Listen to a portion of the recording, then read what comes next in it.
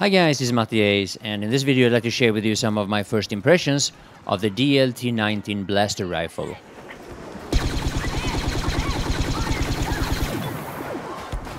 Now this is a fast fire rate, low damage per bullet or per projectile weapon, which is quite normal for a weapon suitable for close quarter combat. Now I'll be perfectly honest, normally this is not my type of weapon, but I decided to give it a go anyway, and I was very positively surprised. After a couple of rounds here on Drop Zone, I even tried it out on Walker Assault just to check it out for longer ranges, and it was surprisingly good at ranges that one would think would be only suitable for the cycler rifle.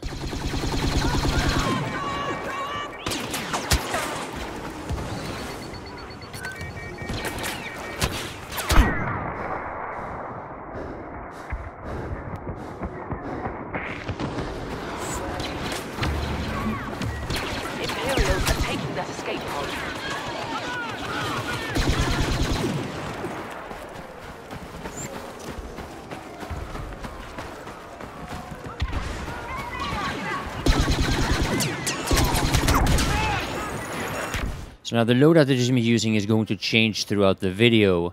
I have the cycler rifle here, but I will replace that with the thermal detonator. Same goes for the ion shots. They are almost completely useless on this map, and I will start using the shield quite soon. The footage from this video is from early on, the second day of open beta, and the loadout that I'm using here is more suitable on Walker Assault if you're playing for the Rebel Alliance. At least in my opinion anyway. Now at longer ranges I actually do tap fire with this one. I burst fire like 3, 4, maybe 5 projectiles in each burst. But in this video, when I'm playing on this map, you'll probably just see me doing that once or twice. So now during the open beta, this weapon was the most expensive one to unlock. But at the rate of which you earn in-game currency, that's nothing to worry about. You will quickly get enough to buy all 4 weapons and all the cards available. I'm pretty sure that's going to change once the game goes live though. This is quite common for beta testing. So now out of the 3 blasters that I've tried out so far, this is probably my favorite. I didn't like the pistol that much, whatever it's called, and the one that I haven't tried out yet is the E11. And by that I mean at the time that I'm making this video.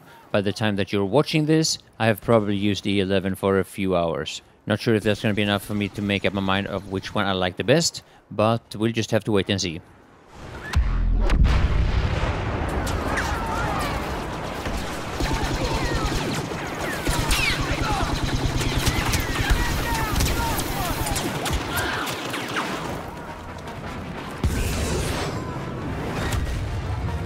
Has landed. Rebels sighted.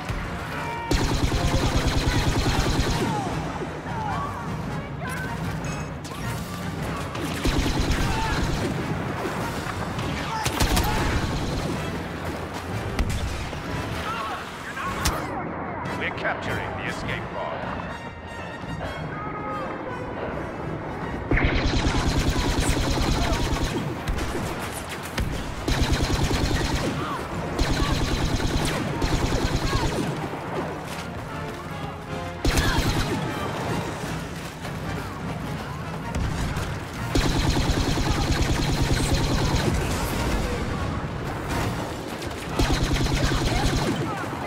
Identified the position of another escape pod. Move on it as soon as possible. Now, since the open beta only lasts for 5 days, and since the weapons are probably going to be changed quite a bit once the game is released, it might feel rather pointless to decide which one is your favorite, or which one is overpowered, which one needs a buff, and some such. But hopefully, if you try to understand the fundamental of each weapon, it might help you decide which one is the best for you. So now I hope you will enjoy the rest of the video. I will continue playing this game during the open beta, and I will continue uploading, so I hope you will stay tuned for that.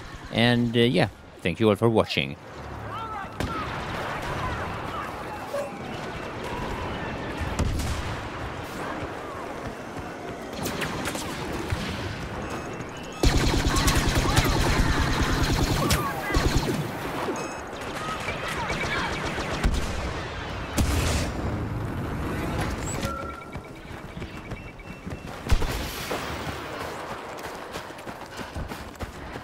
Secure the area around the pod.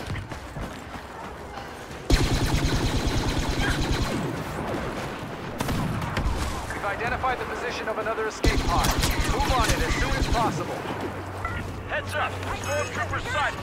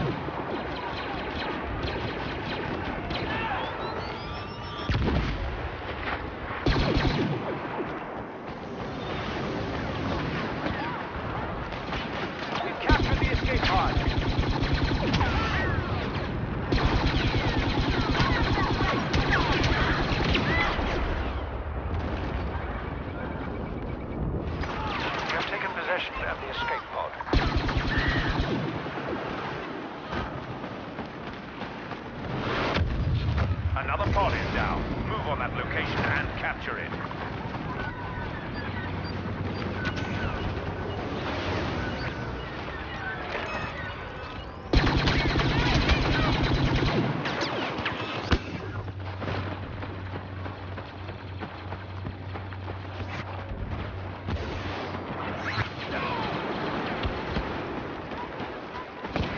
We have secured the escape pod. Units nearby.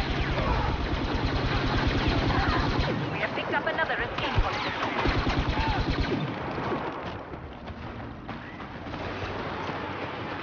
We have taken possession of the escape pod.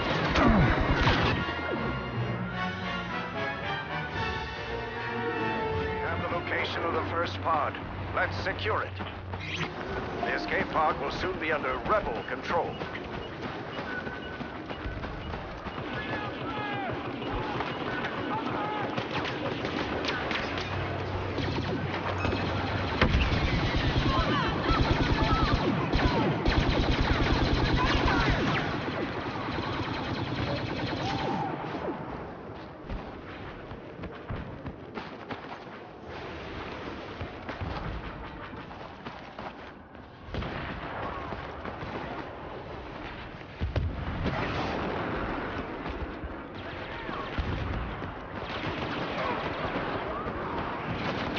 Here they come!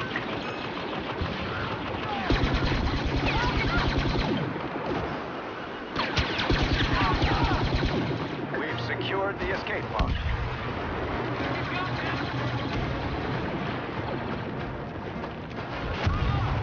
We've picked up another escape pod signal.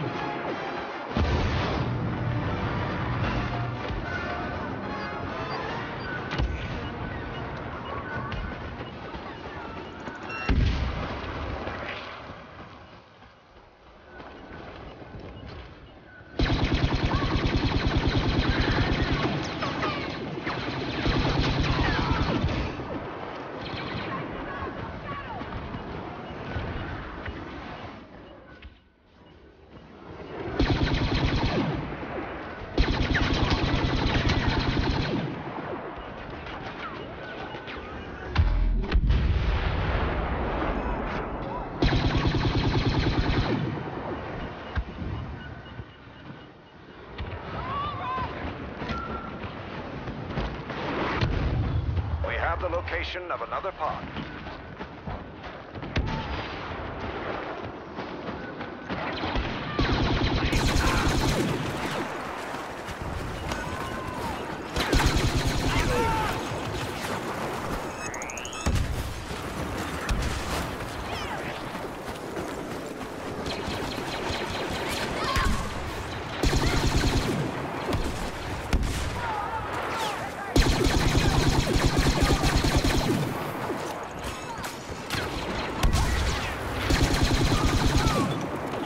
Capture the escape pod.